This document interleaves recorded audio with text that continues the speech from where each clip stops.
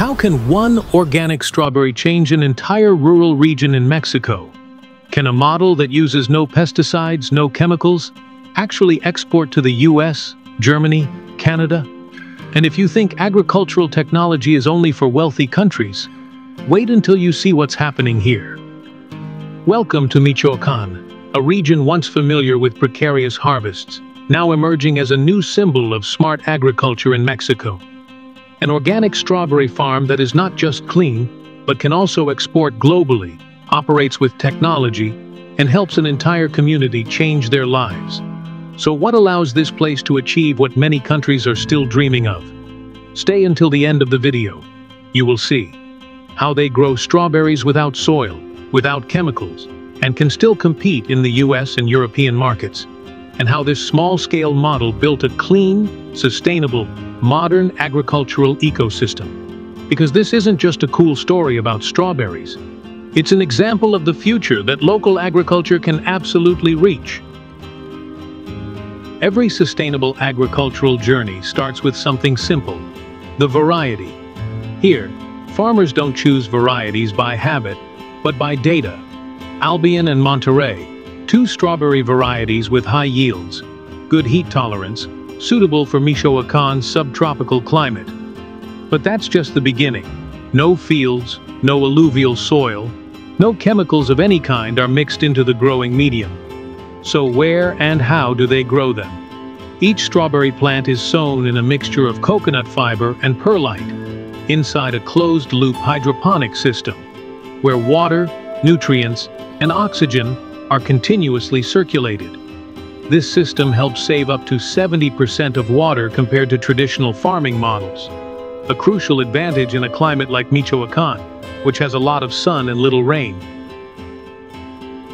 But the difference maker isn't just in the growing racks.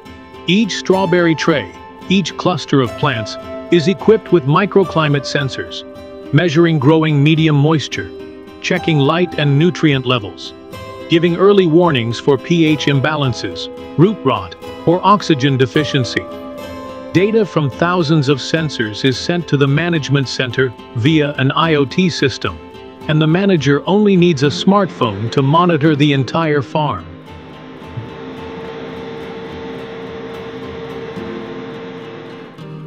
And can you guess what makes this model even more interesting? And how does every single berry meet standards without needing chemicals?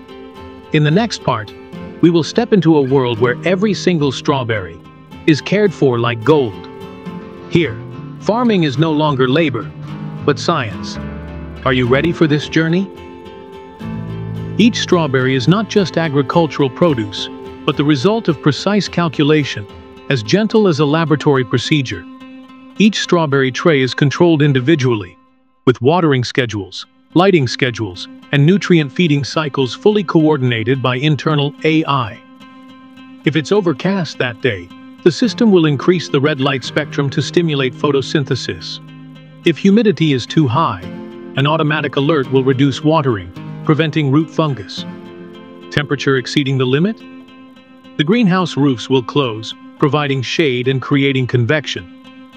All of that requires just a smartphone to monitor and adjust.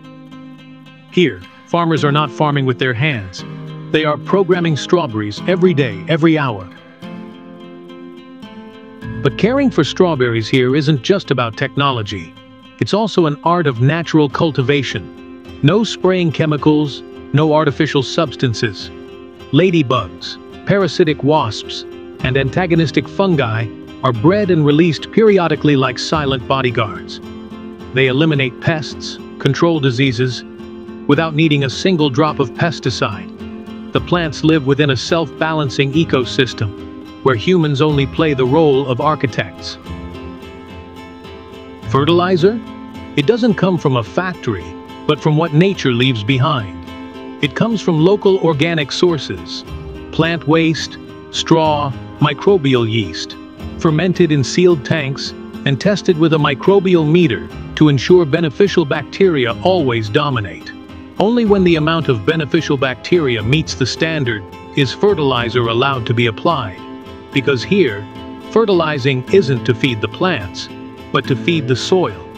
Here, You won't see farmers holding sprayers or hose.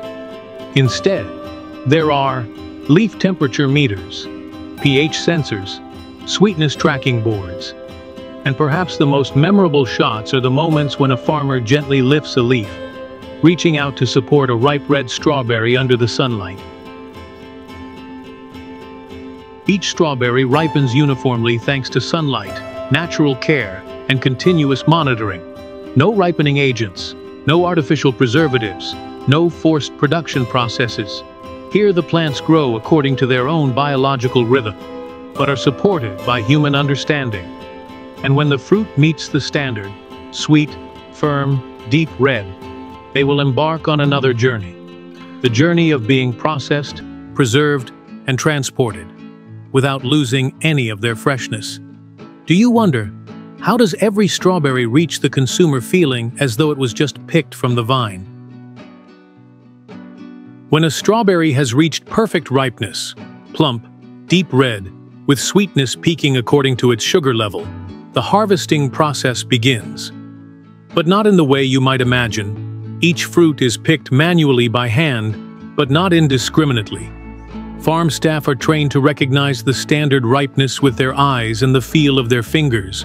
The red color must be uniform from the stem to the tip, just soft enough so it doesn't bruise easily.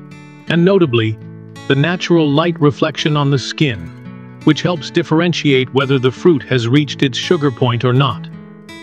After picking, each berry is immediately placed into a bruise-resistant foam tray, arranged stem up.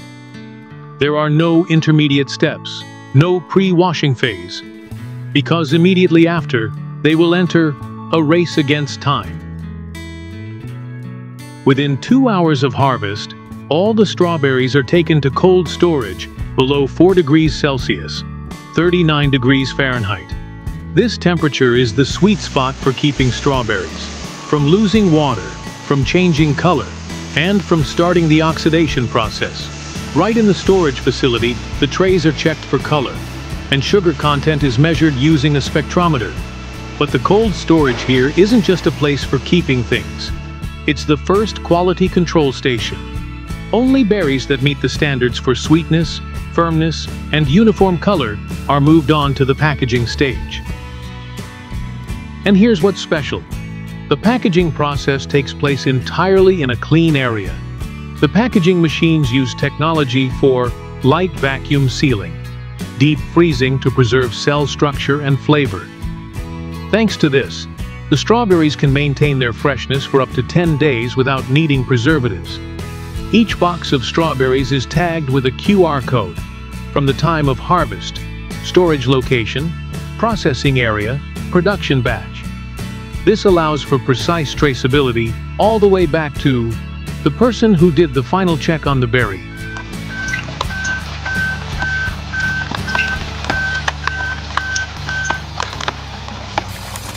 But do you think the journey ends here?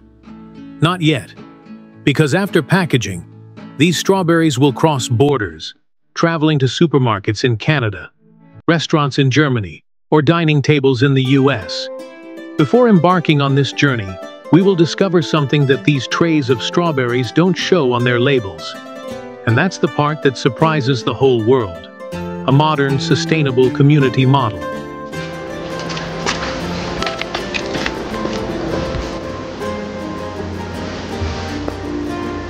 A strawberry processed with precision down to every degree of cold, every layer of skin, every packaged box. But what makes this model special isn't just in the process. It's in who is behind all those steps. In Michoacán, strawberries are not just an export product. They are a bridge between technology and community.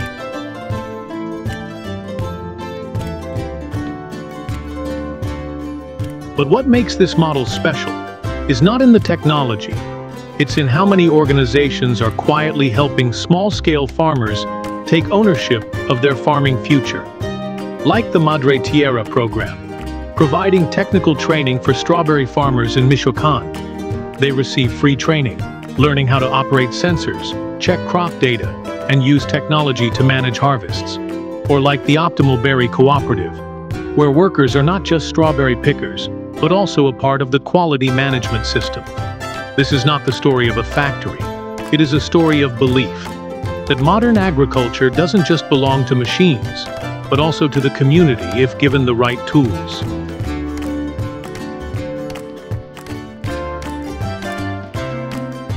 The air in the greenhouse is no longer just a place to grow plants. It is a place to sow hope and keep people connected to the land. This is no longer old-style agriculture, but a new kind of community agriculture, where data meets trust, where women and young people are not left out of the system. But how can a small model in rural Mexico be trusted by the world? How can these red strawberries, even without a famous label, still be chosen in the US, in Canada, in Europe? You will find the answer in this cross-border journey of trust, transparency, and organic strawberry trays.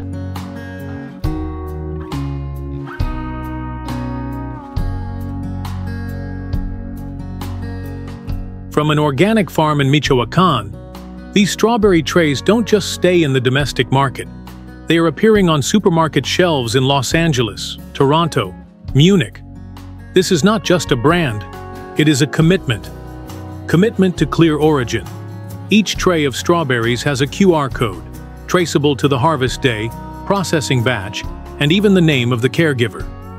Commitment to international standards. Organic according to USDA organic standards. Fair trade certified with the Fair Trade Certified mark. And commitment to the environment. Greenhouse system uses solar energy. Water reuse and biodegradable packaging materials reduces electricity consumption by up to 40% and plastic waste by 30% compared to the previous model. And what is special? Customers don't buy strawberries just for their sweetness. They buy because they believe in the story behind each strawberry.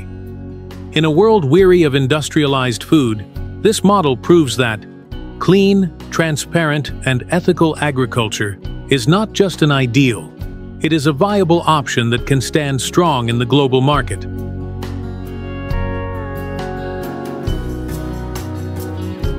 But the most significant thing is not the number of strawberries sold. It is the trust that is being sown back, for consumers, for farmers, and for the future of agriculture in seemingly forgotten lands. And the final question is posed. If a small farm in Mexico can do that, then how many other communities around the world can do the same, if given access to the right technology, the right belief, and the right opportunity?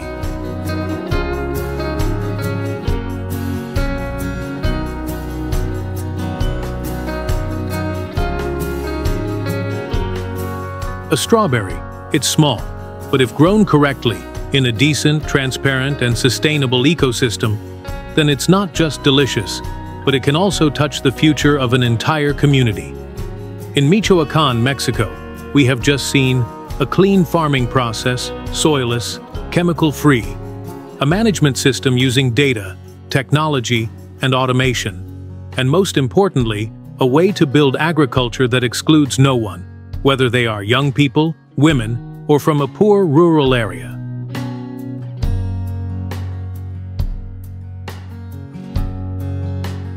What makes this model special is that it doesn't need to copy the model of wealthy countries, but is writing its own path, step by step, one strawberry at a time. What do you think? In the future, could every agricultural product we buy carry such a beautiful story? And if you believe that agriculture can create change, not just create products, please share this video, not just to spread a model, but to spread the belief that clean, modern, humane agriculture can start anywhere, whether it's a small village in Mexico or right where you live. Thank you for following until the end of the journey. Please subscribe to the channel to not miss the next agricultural exploration stories, where every land has a miracle waiting to be told.